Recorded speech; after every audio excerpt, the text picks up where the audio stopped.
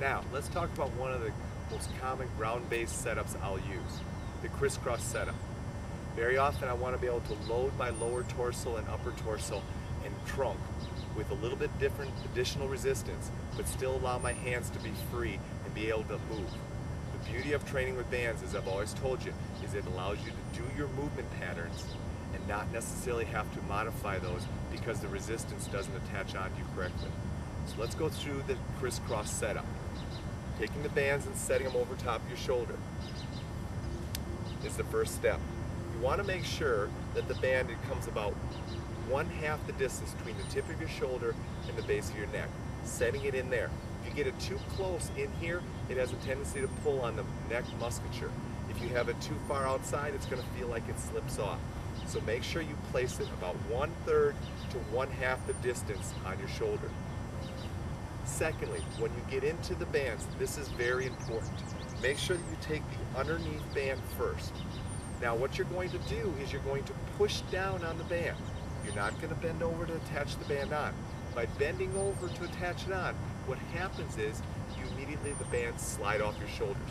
If you stay upright and just simply push down on the band, you can go ahead and set it.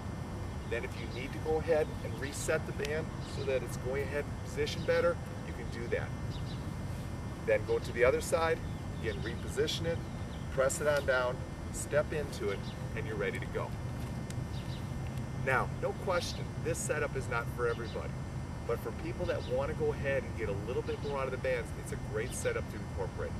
This now allows me to free my hands up, do any kind of squatting motion, jumping motion, overhead pressing with dumbbells and those types of things. Basically any ground-based exercise I want to be able to perform, this setup allows me to load the system, allow me to become more reactive in my loading processes, but still free up my hands to do a lot of exercise. Now let's talk about getting out of the bands. You're gassed, you're tired. The worst thing you can do to get out of the bands is bend over and try to unattach them. What'll happen is they'll slide and they'll start pulling on your clothing. Quickest and easiest way, just push down on the band and step out. Push down on the band and step out.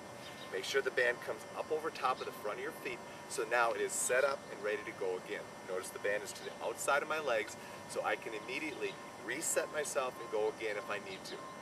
The crisscross setup. Great setup for ground-based exercises. Incorporate it into any of your movements where your feet are on the ground and you're getting busy.